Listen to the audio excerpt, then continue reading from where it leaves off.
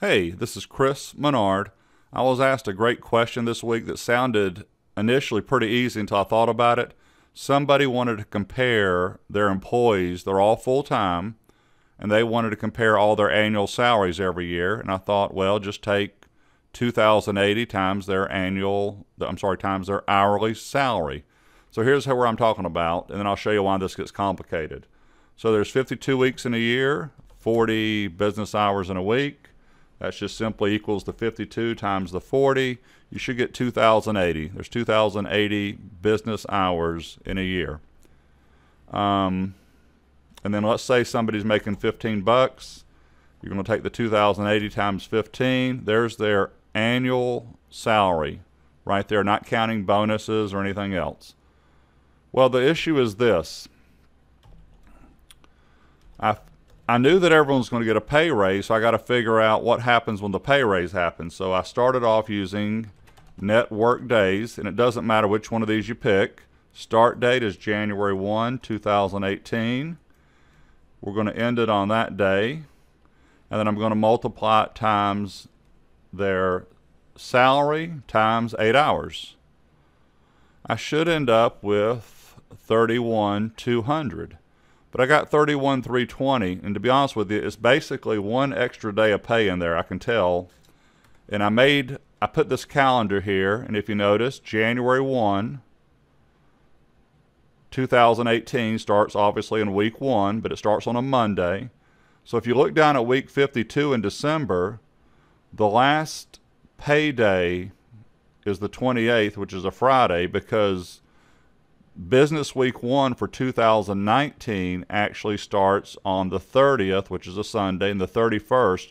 So the 31st is a Monday, and that's that extra day that I've got in here. So there's two easy ways to change this. One is, just to be honest with you, I would just change this to the 28th. And now everything's correct. And if you don't want to do that one, you could come in here in the networking days function and do a -1 for -1 day right there. Either one's okay. To be honest with you, I find it easier just to change that to 12/28. Now, that's assuming right here, by the way, that no one's getting a pay increase, but that the problem is every employee gets a pay increase. So I know that my network day function's working, so here we go. Act like you have an employee down here, and they made 15 bucks starting on January 1, but on 9, let's make this 7/1. On 7/1, 2018, so they made $15 until June 30th. Then on 7/1, they get bumped up to 16.25. So the question now is, what is their annual salary? So here we go again. Equals network days, start date, comma, that date, times 8. Make it 15,600 bucks for the first 6 months. And I'm gonna just take a peek over here at the calendar. Sure enough, June 30th is on a Saturday, so the 29th was a Friday. And then one more time, I'm just gonna copy this over and change it.